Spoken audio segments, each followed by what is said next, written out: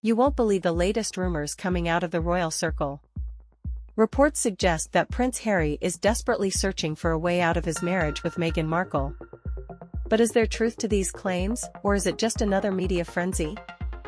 Harry has recently had the spotlight to himself as he embarked on several solo trips, including one in New York. Prince Harry has been showing a different energy during his solo trips. Harry was spotted smiling from ear to ear during his trip to Africa without his wife, leading to rampant speculation surrounding the royals' marital woes. In the past, Harry and Meghan were known for their joint efforts in promoting charitable causes through their foundation, Archewell. However, Harry's recent trip saw him flying solo. The Duke also ended up spending the night of his 40th birthday away from his wife as he spent it hiking with his friends. It's no secret that Prince Harry's life has been filled with dramatic changes since he and Meghan stepped back from royal duties in 2020.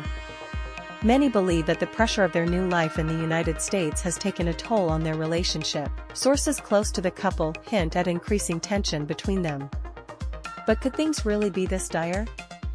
Royal fans are left wondering, what would a separation mean for Harry's future?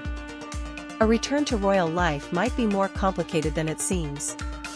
After all, his relationship with King Charles, Prince William, and other family members remains strained.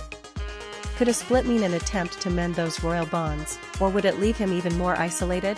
Many royal watchers believe that if there's any truth to Harry's desperation to escape the marriage, it could lead to one of the most shocking separations in recent royal history. Imagine the headlines, the impact on their children, and the ripple effect through the royal family.